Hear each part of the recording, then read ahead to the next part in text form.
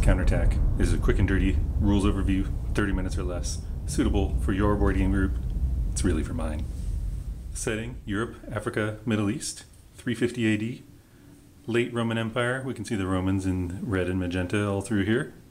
Massive migrations of people from the east to the west, north to the south. Those are, in general, barbarians, as the Romans would call them. We can see some on the map already. Got the Franks over here, got the Alemanni here, Visigoths, Ostrogoths, Alans. More are coming. Every turn, more barbarians are coming on. The general play of the game is there are civilized nations, and I'm not showing all of them. For example, to the east of Rome are their arch enemies, the Persians, who are also a civilized nation. These guys are just trying to hold on to what they have. The barbarians, they want what they have. They want to take it. Over time, barbarians will come in, take territory, and settle down, slowly become civilized. They will turn into civilized people, become sort of like the Romans and Persians, only to be attacked by the next wave of barbarians that want their nice civilized stuff. That's the general idea. It's an 11 to 12 turn game, 4 players. Unlike a lot of games where each player plays one nation, well, we're going to be playing many nations. This is a listing of all the nations in the base game that each player gets. You can see the players are called the Romans and the Huns, but really just call them red and green because they play lots of different nations. Every nation has a card sort of telling you like what makes them tick. For example, here's the Persians. What makes them tick? Well, there's this little victory point schedule down here. You can see they hate Romans and they get victory points for killing Romans. They get 20 victory points if they do a giant attack against Rome each turn. On turns 3, 6, and 9 in the last turn of the game, all nations score victory points for territory. So almost every nation you'll see 3, 6, 9, E for end, and it has places they want to capture. If you look through these are like, I want all of Rome stuff, want all of Rome stuff, I want all of Rome stuff. Okay, so, and you can see there's a bunch of different victory points depending on the situation. Now that was the Persians, and they want all of Rome stuff, but barbarians, which is the majority kind of nation, like these are the Franks or the Franchi. They want things a little bit different. They still want, I want all of Rome stuff, I want all of Rome stuff. But these guys are like, well, I want France. I heard it's cool, which is why I'm named Frankie. But yeah, I want all of France. Try to take it and keep it. Interestingly, this is a red nation. You know who else is red? Rome.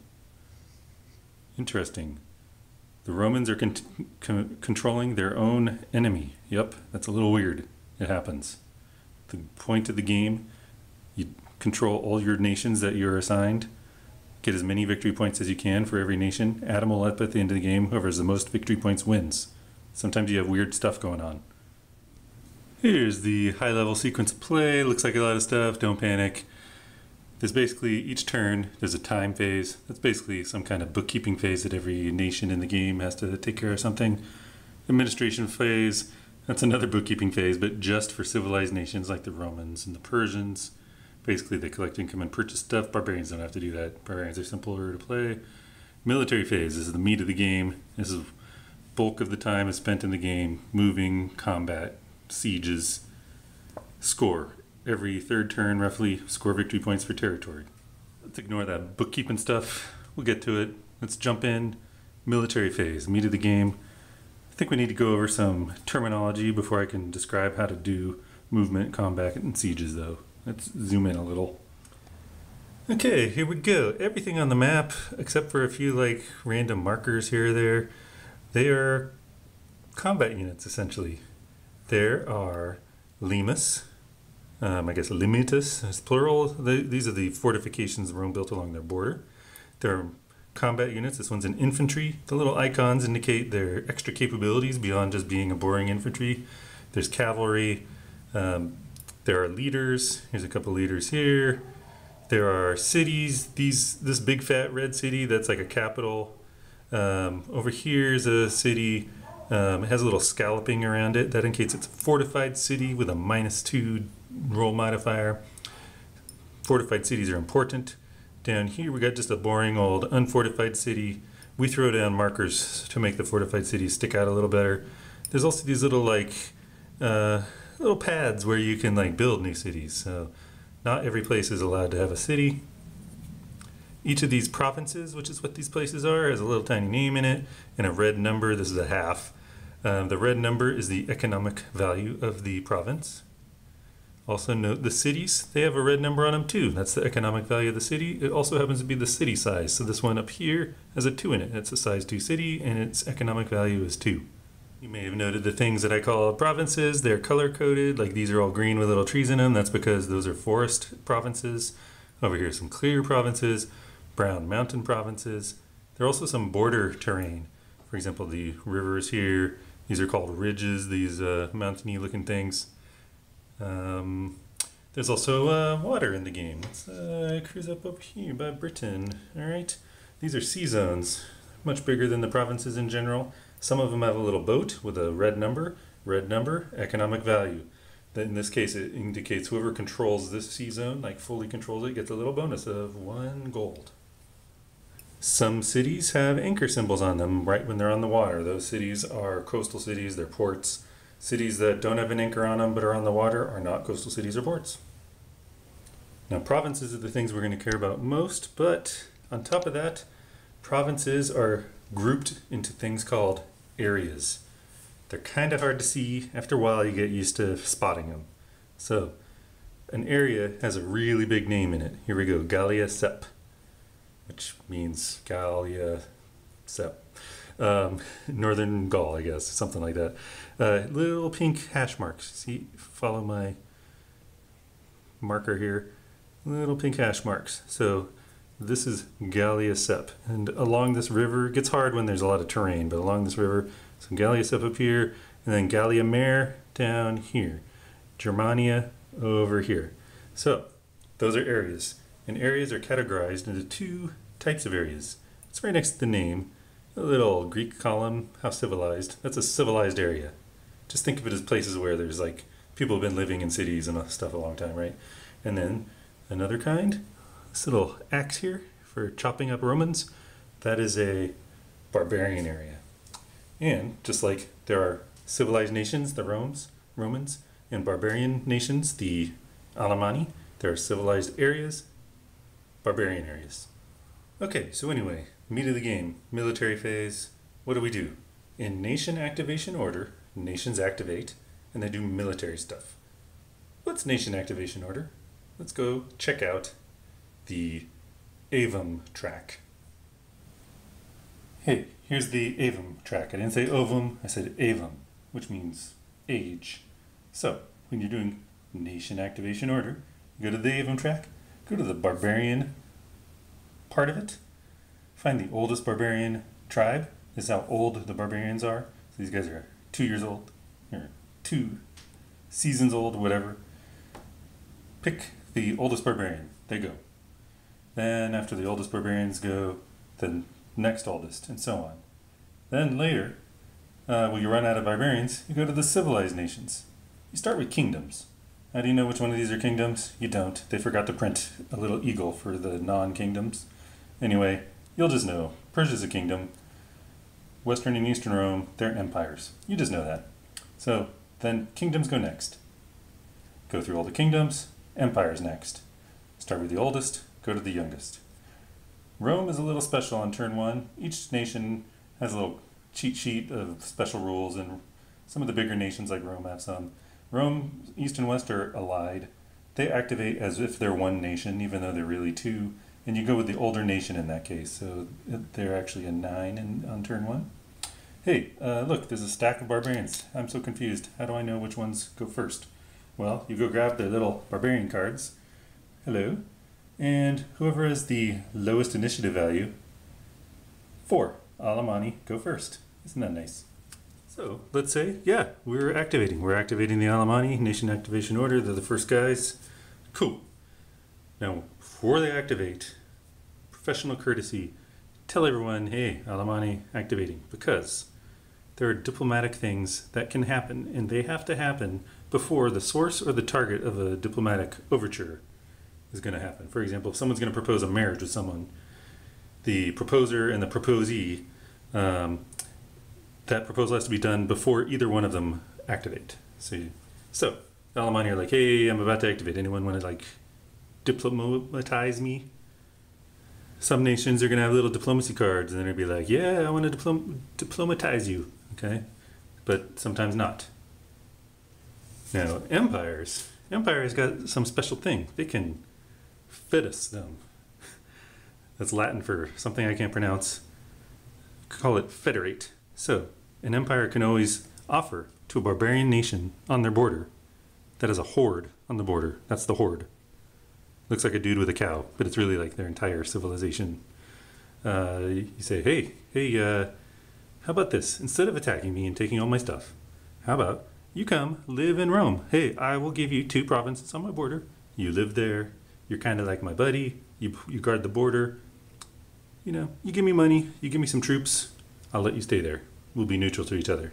That's an option. Every empire can offer that once per turn to one nation. Sometimes there's diplomacy cards that you can get more than one out of a turn. But they might say, hey, yeah, I don't want you to invade me. Hey, I offer you fitus. And why would the Alemanni do that? They hate the red player. They're from the green player. I hate you. Well, every turn that they are under a fitus gives them 3 points. So it's like a free 3 victory points every turn while they're a fitus. And they can always like figure out a way to get out from under it, I would say. But, you know, when you're activating, that's when you want to do it. Other kind of diplomatic thing that might go on when someone activates is a barbarian in a barbarian area. It's sort of like neutral ground. Barbarians are kind of like chill. We're just barbarianing it up out in our little Germania. They're mutually neutral to each other by default. However, when they activate, other barbarians anywhere can say, I'm hostile, I hate the Alemanni, which will let the Alemanni on their turn go fight them if they want. If no one declares hostility, the Alemanni cannot go attack another barbarian. You can only attack barbarians that have already announced hostility. Those rules don't apply once you're in the civilized area. Once you're in the civilized area, it's barbarous. You can go attack anyone you want. Okay, so let's use the activation of the Alemanni as an example of the military phase, okay? So, hey, I'm activating, no one plays diplomacy card. These guys might be like, well, technically I hate you because, hey, let's look at our little victory points. I hate Romans and I want to take France. I hate Romans and I want to take France. By the way, I hate Franks. But you know, they don't want to get in a scrap with these guys. They don't look as strong, you know, if you dig in there. So everyone's like, yeah, we're cool.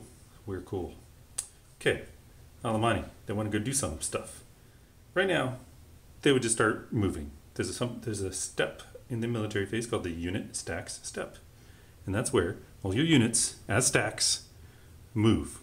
They move as far or short as the movement allowance of their units allow. If they enter into a combat situation, they have to stop.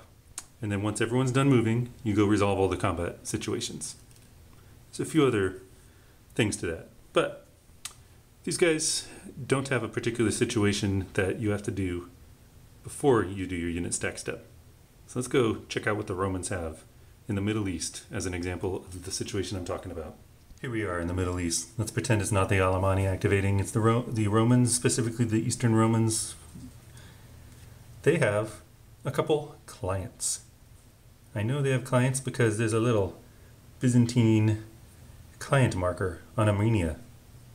So at the start of the game, Armenia, this is an independent minor kingdom. They're basically like a NPC, AI, whatever. They don't actually do anything. If someone attacks them, someone will roll dice for them. If they have to retreat, someone will decide where they retreat to. But otherwise, they're a friend of the Romans. Let me take that back. They are a client of the Romans. They're not a friend.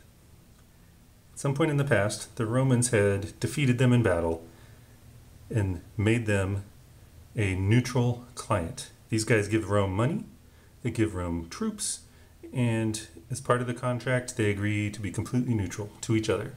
But at the start of the military phase, if you have a client, your client is going to give you a military unit on loan as part of their subservience package.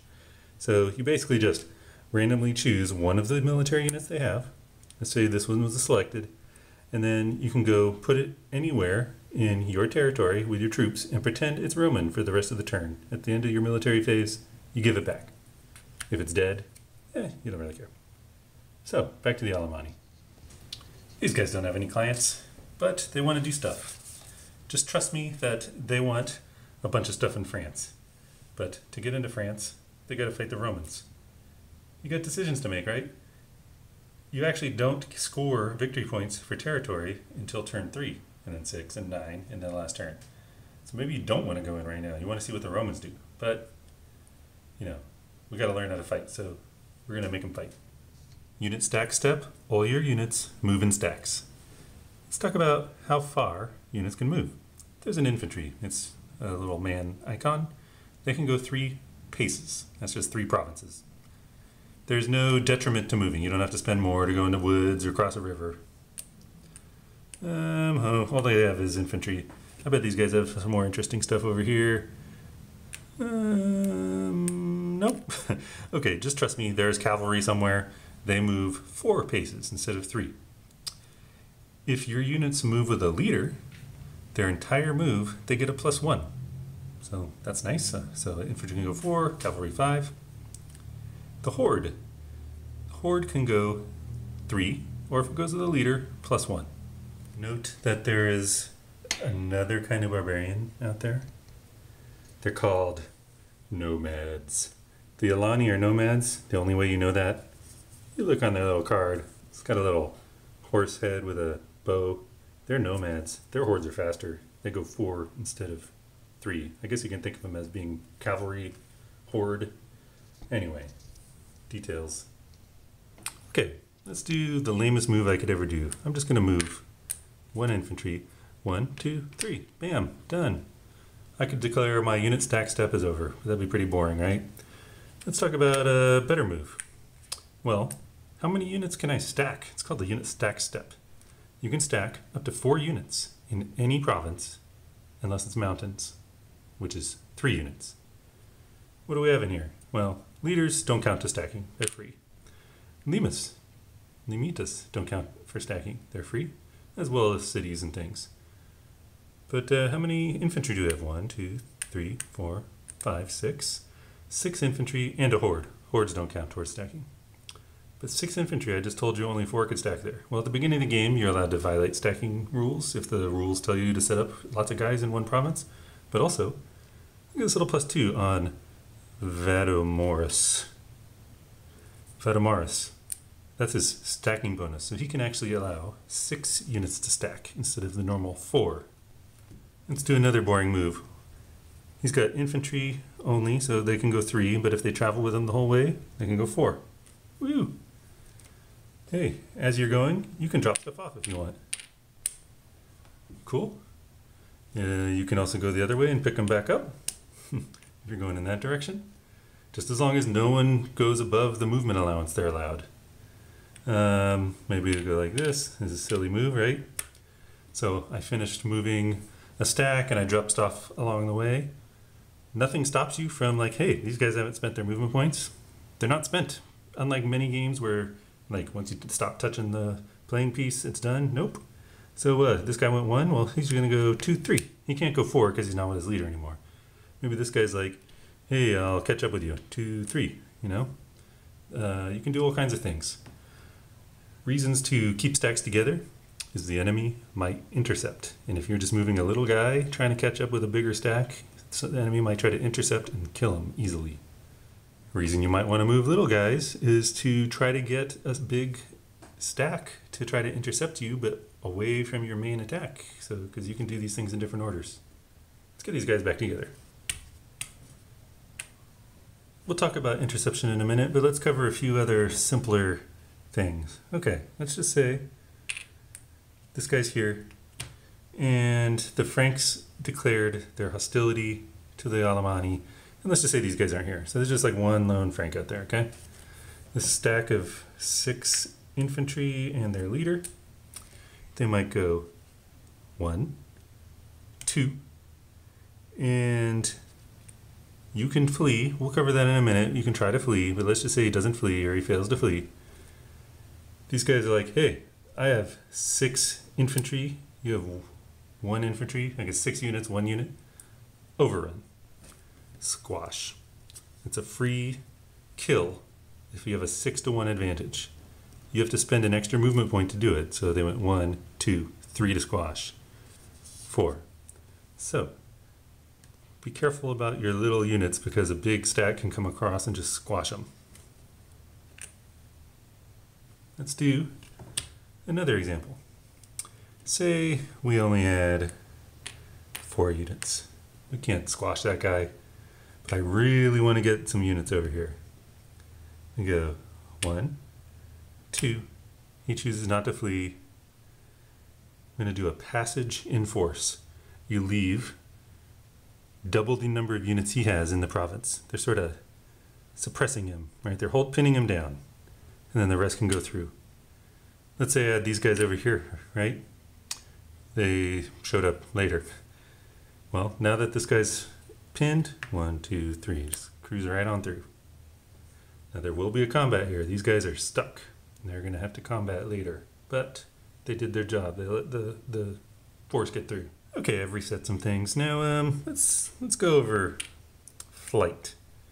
Okay, let's say these guys are like, hello, we're gonna go 1, 2. Okay, these guys could try to flee. I won't go into the die roll modifiers. Well, you should look at that when you play the game. But they're gonna roll the die and try to flee. It's not too hard. And if they flee, they can run away up to 3 spaces. So 1, 2, 3, bam, yay. This guy can try to chase him down, but in this case, maybe it just stops there. Maybe these guys just go there, who knows. But you can try to flee. Now let's say all of Germania is owned by the Franks. It's not, but let's just say that.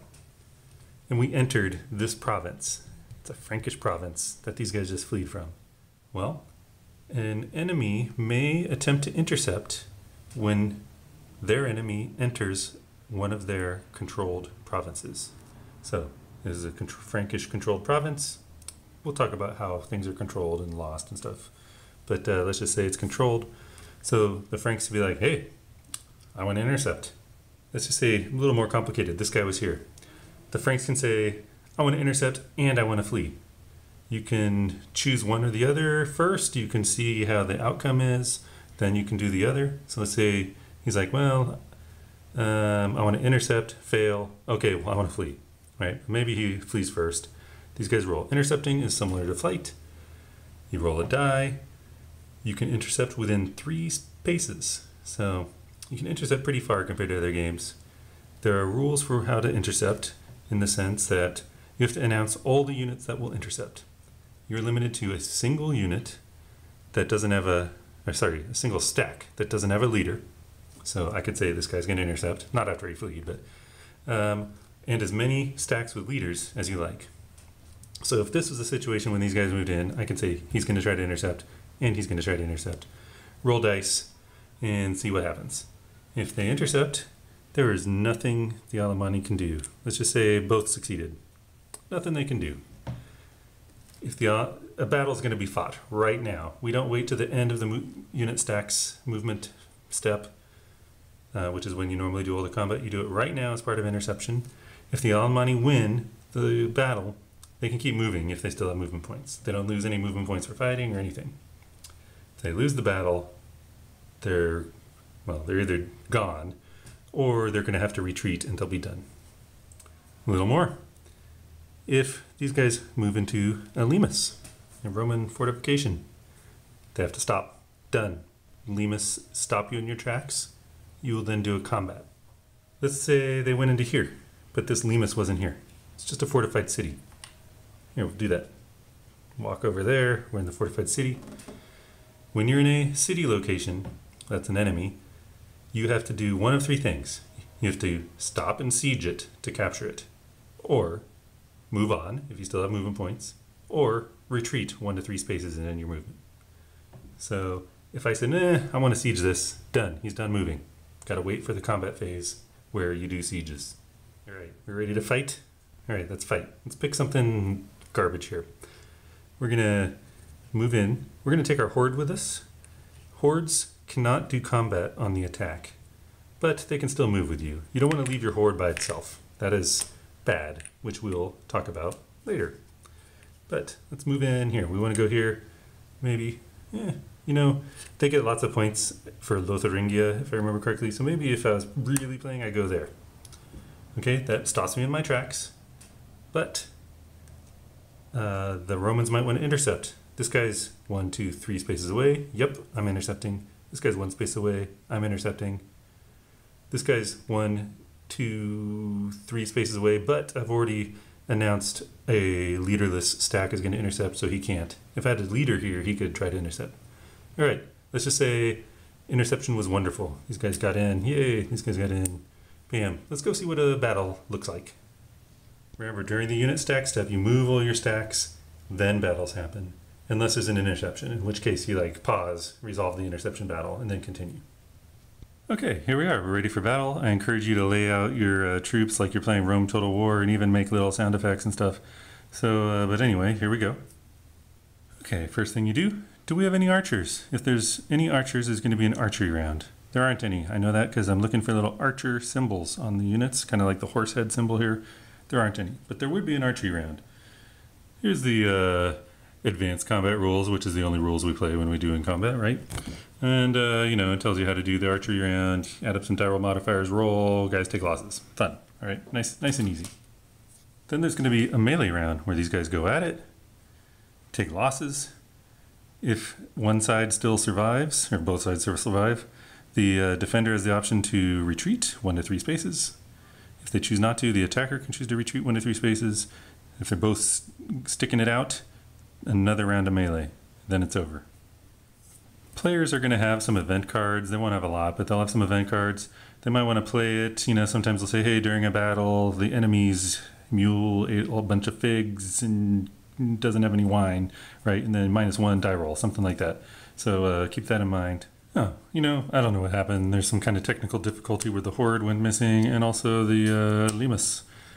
All right, let's back up a little before the archery round, blah, blah, blah. When these guys entered the location with the limes, there weren't any Romans there, right? Then the Romans declared they're going to intercept and they were successful. But before that even happened, the limes stops them in their tracks and blows up. It's destroyed. And they have to make a D2 die roll. How do you make a D2 die roll? Do you flip a coin? No. You roll a D10. If it's even, they take a loss. So let's just say I rolled, bam, I rolled an 8, even, take a loss. Flip it over. Ouch. You got to keep track of your victory points as you go, though, because check it out. 1 VP for each barbarian killed. Roma's just got a victory point. And then all of them on here like, hey dude, I just destroyed this limes. Does that count? The answer, yes. Each Roman eliminated. 1 point each. Doing good. Next, you add up the die roll modifiers for each side. Here's a bunch of stuff. We're not going to go over it. Basically, modifiers for the terrain. Modifiers for having more heavy infantry than the other guy. Having a heavy advantage. Those little shields are heavy infantry. Whoever has a substantial amount of cavalry over the other guy, like this guy's 2 against 0, that'll count as cavalry bonus. There's bonuses for having elite guys, so that's what little diamonds are. There's a bunch of things like that. Add them all up. There's a few other choices to make. Roll dice. Bam. You see what's going on here. Combat results table, this is why it's so advanced. Look at how many units you had. If you rolled like a 7, you do 2.5 losses to the enemy. You round that up if you're in clear desert or steppe. If you're not in clear desert or steppe, you don't round up. It's just 2 or 2.5. Both sides do that. Take losses. Let's say these guys took 2 losses and these guys took 2 losses. This guy's like, ouch. You know, these ones don't really matter. They're all the same. Ouch, ouch. That's 2 more points to the Romans. So the Romans, they have fewer units, but they are fancy. They're fancy. The diamonds are elite units. Besides giving a little bit of bonus, they're 2-sided. So if I flip this guy over to take a hit, he's still alive. He's just no longer cool. So I could go something like this. Let's kill him off. Okay. So let's say that happened. Then we're like, do you want to retreat? These guys are the attacker, actually. So let me go over here. Do you want to retreat? No. These guys are the defender because they intercepted. They get to the province before these guys arrive. That's why they're the defender. Then, hey, do you guys want to retreat? Let's just say yes, they retreat. Okay, let's just say that happened. It's good to keep your losses on the board like this. Maybe the limitus be like this. Just keep track of your losses. Because at the end of a battle, if it's a big battle, and it's a big battle if there's more than 2 units on one of the sides, or on both sides, more than 2 units on both sides, you get to recover. Each side gets to recover 2 units. So these guys come back. These guys, they didn't actually, oh yeah, they lost 1 unit. So he comes back. So I'll make him not 45 degrees. Lemus don't come back. Okay, so he recovered 1 unit, he recovered 2. And then if you are civilized, you can restore 1 elite unit. So this guy's like, yep, I want to restore 1 elite unit. So at the end of the battle, only 1 guy died. You'll see over time, like, this isn't always the case where both sides have almost nothing. Like, it gets bad. And then if the battle was like this, that's a small battle. 2 units on one side. That's a small battle. There's only 1 unit to recover. And then if there's only 1 unit on the side, and these don't count as units, no one recovers. So you got to be careful on the small battles. In this scenario, we're going to say the Romans won. These guys chose to retreat, I should say. Yeah, they chose to retreat. Hey, I'm making them too battered though, right? Like, I think we're, I don't know, it was like this, right? If all were wiped out though, we'd have to roll to see if he dies. If the last hit in a defensive or offensive battle hits the horde, and you always choose your own units to be hit. If it hits the horde, the barbarian tribe submits. That doesn't sound nice, does it? They submit to the guy that just hit them. That's bad. That converts them into a vassal, which is like a fetus without respect. So you don't want that. It's a good thing to try to do to other people. Hey, every time an empire wins a battle, the leader, if the leader of the empire is taking part in the battle, that's who this guy is, there's a chance he's assassinated. Why? Because people back then were crazy. So anyway, got to be careful with your leader when he goes into battle. A little more on this. Like, I'm kind of skipping over some details, right? But hey, what's this guy do? Why do I even care about this guy in my battle? This number here, this 3. Same with this dude. He's got a 2. Those are the number of re-rolls. So in the first round, they roll their dice. Then, starting with the attacker, which are these guys, you ask him, hey, do you want to use one of your re-rolls to re-roll the dice? You can re-roll your dice or order the enemy to roll their dice. So he's like, yeah, you re-roll your dice. So they re-roll. This guy's like, now it's his turn. Well, I don't like what I just rolled. I'm going to re-roll myself. Oh, that's great. Hey, re-roll again. I rolled great. You re-roll. Back and forth, right? A die roll modifier during a melee round can give you +2 die roll modifier if you sacrifice 1 re-roll. So there's a little extra bonus for having leaders if you don't care about re-rolls. Like, let's say you roll a 12 and no one's going to make you not re-roll. Yeah, go ahead and sacrifice a re-roll. Anyway, enough about that. Kind of rough overview. So after the battle, you know, we're pretending these guys lost. They retreat. They can retreat 1, 2, or 3. You always have to retreat from where you came. If you came in from many locations, you have to retreat back to those many locations.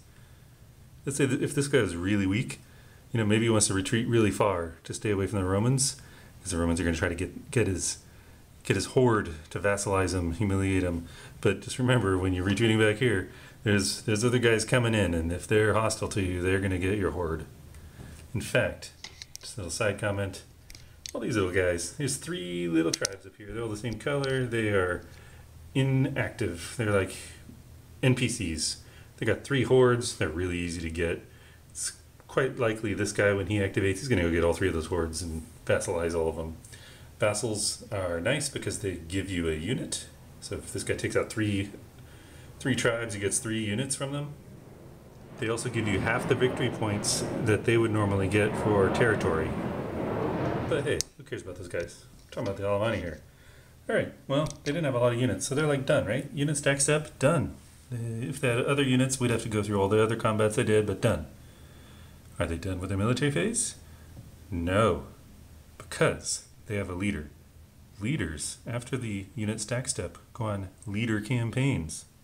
In fact, you can go on multiple. This guy can go on 2 leader campaigns. This guy, 3. The way you do a leader campaign is you take your leader stack, it teleports anywhere within your territory, and then you do like a unit stack step, but just for your leader stack. There is a little side rule, like units next to the stack can like sort of get absorbed into a stack. But essentially, yes, you go on a little mini unit stack step. With the Alemanni, it's not really obvious like how that's different from just unit stacks, but consider the Romans. They have a giant territory. So on Julianus's leader stack step, he gets 3. His first one, he might go, let's say that was Roman territory, just teleport all the way over to Mesopotamia area to go attack Persia, right? Then he has a second unit stack step. Maybe he teleports, over to here, soaks up some other units, moves a little, attacks. Third, maybe he wants to keep attacking, or maybe you better get back to a safe place. So he'll like go teleport, back to here. So it's very flexible, and sometimes nations will have multiple leaders. So that's the leader campaigns. Just remember, when your leader of an empire wins a battle, someone might get uppity and want to assassinate him. I pretty much covered all battles, but the part I didn't cover was sieges. Okay, so let's just say there are a bunch of battles and stuff, and then these guys at the end of either the leader campaign or at the end of a unit stack step, they're stuck here in an enemy city. It doesn't matter that it's fortified. Any enemy city, it's gotta be besieged. Now, if it wasn't fortified, barbarians have terror, so these guys might just surrender, like right off the bat. You go look at the roll for that. But if not, they're gonna have to besiege the city, and not gonna go into it, but just like combat and other things, like die roll modifiers, roll dice, see what happens. You either get it or you don't. If you don't, you have to retreat 1 to 3 spaces, like all the retreats, 1 to 3 spaces. If you do get it, great. You get 2 gold. Well, hold on. You have to decide if you're going to loot. Of course you're going to loot. You're going to get 2 gold, and then you're going to randomly draw a loot token for each level of city. This one's only level 1, so we only get 1 loot token. What does it tell us? It tells us we get 3 more gold, plus event 19. It's event 19, I don't know, go look it up. Some of them say do something. Sometimes they're bad. I guess that might be why you don't want to loot. You always want to loot. Other times, event 19 represents like an event card, but it's just in chit form. You just put it in your little pocket and save it for some, surprise moment. After you loot, you put a little marker down, a pillage marker, to let everyone else in the area know like there's no more gold to be found in this territory. And you also decide, hey, do I want to tear down these walls? If you want to tear down the walls, flip that puppy. If you don't want to tear down the walls, you keep them. Hey, enough of those land battles. Hey, let's talk about boats. What's up with boats? Well, I don't know. Let me find another boat. This is a red Roman. It's probably going to be hard to tell the difference. So I just wanted to pretend. Let's pretend this is a boat. This is an enemy boat. So first off, you may, in a sea zone, stack up to 2 of your boats in 1 stack. Okay, so that's max stackage. Other nations can have their own stacks in the zone. It's fine. At some point, one guy might want to attack the other, vice versa. It's cool, but for now, they're just chilling. If I had more boats, okay, I will go get some Roman boats, but let's pretend these are Eastern Roman, the magenta color. If I moved another one in there, it has to start a 2nd stack. Okay, so these are 2 different fleets. And I can add another to max it out. You're done. You can't have more than 2 stacks in a sea zone. When you have battle, only stacks battle. So I can't combine these into 4 ships. It's going to be 2 against 1. Pretending that's a ship, right? And it's just like a land battle with minor adjustments. You can see like this guy's a veteran, things like that. I'm not going to go into the details. Just know it can be done. All right. Yeah. Let's put these back. Here's about these boats. Well, they can do other stuff. For example, I have 2 Roman legions here. Let's say I want them down in Egypt. Okay, so what I need to do is I need to build a bridge of boats. So we got one here, right next to these guys. There's a little port. They exit through the port, so the port has to be on the sea zone, which, maybe I can't do that. All right, let's say these guys are here. All right, yeah, the little port on the sea zone. Well, we need to get them over to Egypt. So we'll go 1, just cost a pace to get on the boats. The act of putting them on the boat costs the boat a pace. Boats can go 4 spaces. So that boat is now down to 3. Just memorize it, okay? Now where they're gonna go. I said I have to make a bridge of boats. Well, here's one up here. You can go 4. 1, 2, 3. Cool. He has 1 move left. Uh-oh, I'm cheating. Let's put these back. Let's move our boats first, because he only has 1 move left, and a boat absorbs a move of itself for each unit it transports. So this guy's gonna go 1, 2, 3. Now this boat is no more moves left. Ding. Okay. So this guy's like high and dry. Where's he gonna go? Well, let's see. Let's see if he can get down there. He can go 1, 2, landing here, 3. No, that's as far as he got. You can move, get on a boat, and then move again if you want. You can't like use a boat twice. Okay, let's do this a little differently. We got 2 boats there. Got these 2 guys here. They're right there. They want to travel over to Asia here, right? So they a boat can actually transport up to 3 units. Here, let's just make it easier. A boat can actually transport up to 3 units plus a leader in one go. But let's say I'm like really lazy and I'm not going to move these guys together. Just do 1. Okay, so this guy's going to go 1, 2, 3. Okay, so he used up all his moves. The boat has used up 1 move because it transported a guy. It's also done 1 transport. So let's turn it 45 degrees and say he's done 1 transport, because you can only do 2 transports. It seems complicated. It's not that bad. I'm just horrible at explaining it. Okay, now this guy's shown up. He's like, yeah, I want to get over there too. I'm dumb and I'm not moving in 1 stack, but whatever. Just go 1, 2, 3. Okay, this guy used up another movement point. He still has 2 movement points. He's done all his transports that he's allowed to do. Still 2 movement points. Maybe he's going to cruise down here with a 3rd movement point. Whatever. Alright, so that's what boats are good for. I know. Quick and dirty overview. Alright, details, details. Remember I told you, this is not just a regular barbarian. That's a nomadic barbarian. Their hordes fast. What else about them? Remember all barbarians in barbarian areas are by default neutral? Default hostile to everyone in the game. These guys are mean. Doesn't look very mean, but they're mean. The Huns, turn 2 Huns, coming up from here, they are really mean. So when the game starts, like a lot of these guys are want to get the hell out of Dodge because Huns are coming. But anyway, they're automatically hostile unless they themselves say, I'm not hostile. So it's a little backwards from the other barbarians, where they cannot declare hostility on their turn, but other barbarians would have to declare hostility. These guys start hostile, would have to declare neutrality on their own turn. Hey, remember when I told you this will be over in like less than an hour? I'm right on target, yeah? You should be proud of me. So remember the military phase is the meat of the game, but there's other phases. Let's talk about those really quickly. Like, take 20 minutes. Time phase. First thing is do the status of nations phase. So we're going to age our barbarians. What that means is we go to the Avum track, and each barbarian nation is going to move forward on the track. They're going to get a little bit older.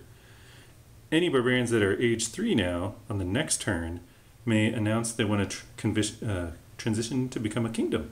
Isn't that nice? Once they're age 5, though, they have to start making a die roll check to see if they're forced to become a kingdom. This is what happens when you become a kingdom. You get some gold, your horde turns into a city, you get a capital, and so on. But really, you get the headaches of being a kingdom. A kingdom has to collect income from their provinces and cities. They have to pay for maintenance. They have to buy troops. So you get some headaches, you know. Then kingdoms age, same deal, except you know, as they age, they might enter into decline. Yeah, going into decline, you might not be so hot.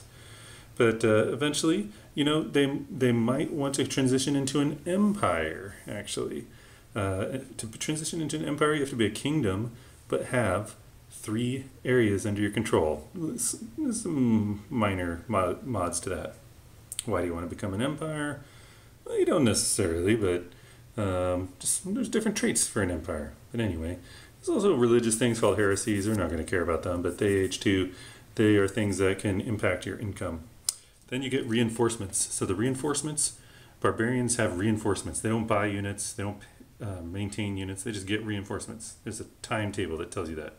You also get new nations. So the green player, for example, on turn 2 is told, you get the Huns. Have fun. Okay.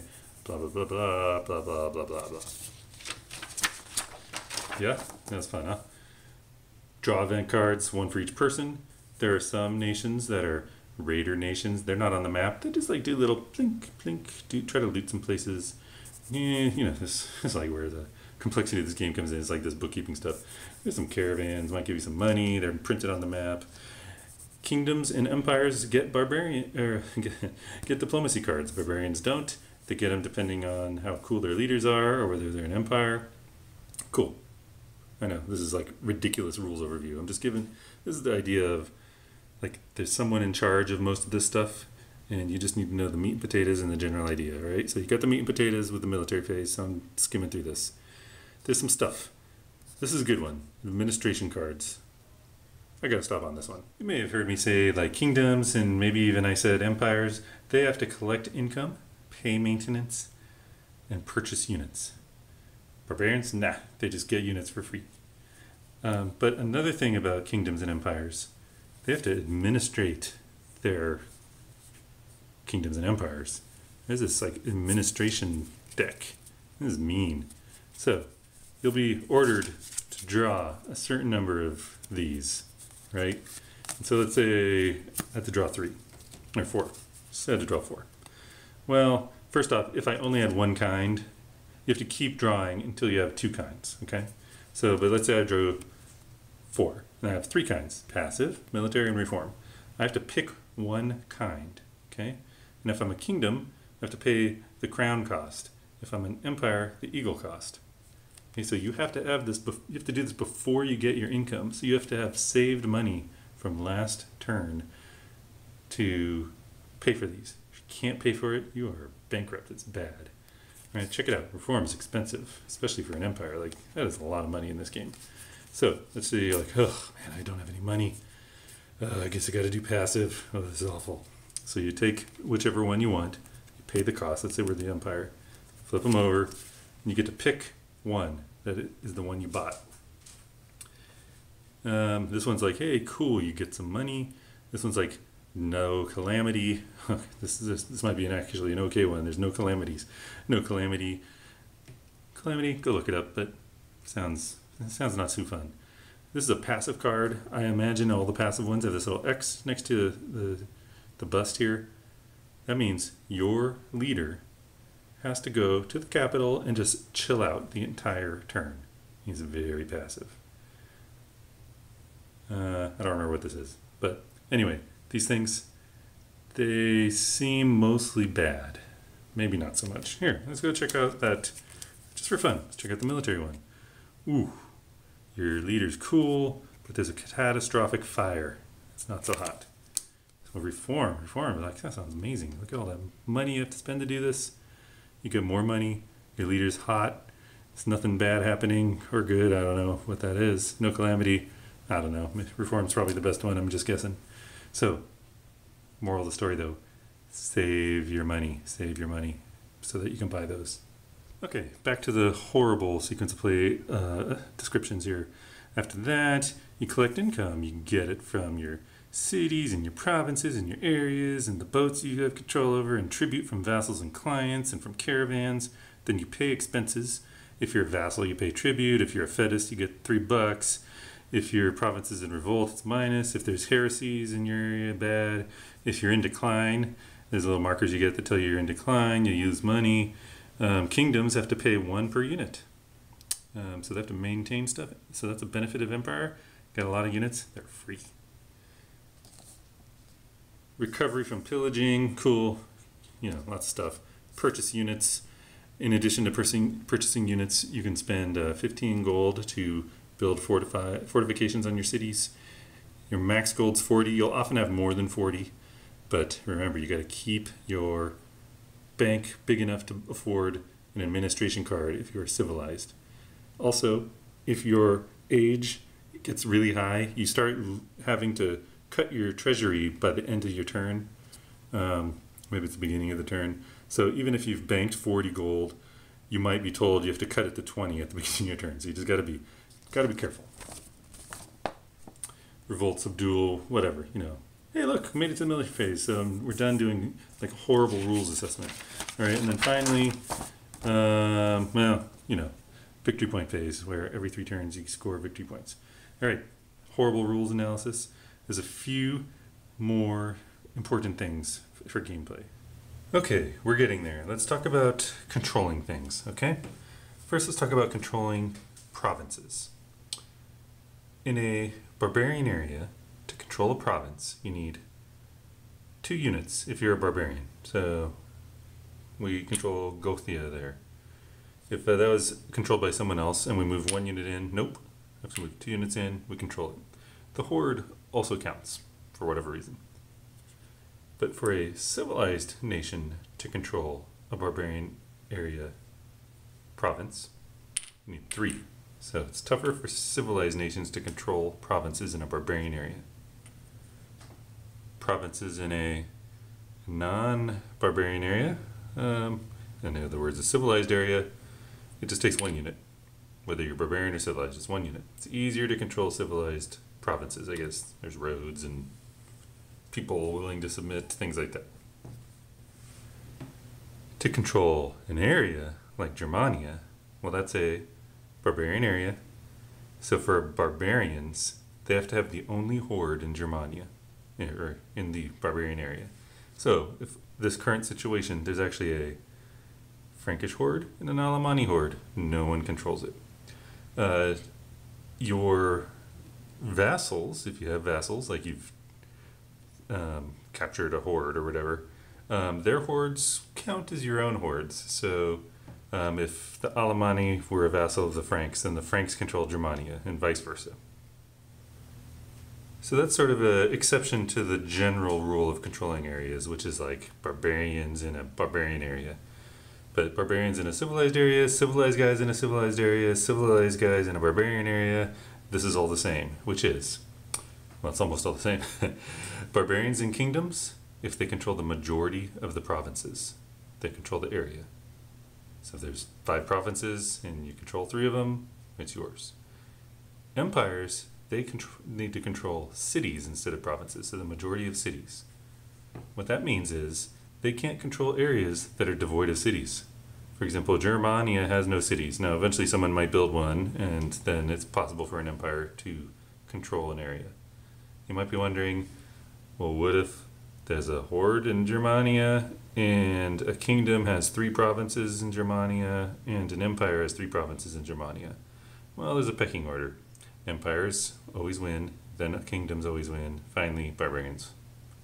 Now let's say the Romans have Gothia here, right? They control, that's not in Germania. We'll go to Albus, okay? And the Alemanni are the vassals of the Franks. So right now the Franks own Germania, but the Romans have Albus. Do they? No, they don't. Gee, I'm lying to you. You need 3 units to control Albus, right? Because they're civilized in a barbarian area. So if these guys just decided to walk off, and these guys weren't here, they would still control Albus. You're just gonna have to remember there's no markers to let you know they still control Albus. Use a penny or something, whatever. But let's just say these guys were here. The Franks controlled Germania. Since they control the area, any unoccupied places revert to the area controller. So controlling an area helps you control provinces. Military units prevent you from controlling those provinces, but if they leave, the area control will sort of seep into the evacuated province, if that makes sense. Okay, well, I'm exhausted, and that's got to be good enough. So, one person, if your group is going to watch this video, apologies. And you need one person that really knows the rules. That's not just people learning from this video. But I think that should be good enough. Like, people can sit down and actually play, and you just go through some of the details of the little phases that I just glossed over. So, good luck. What up? Have a good one.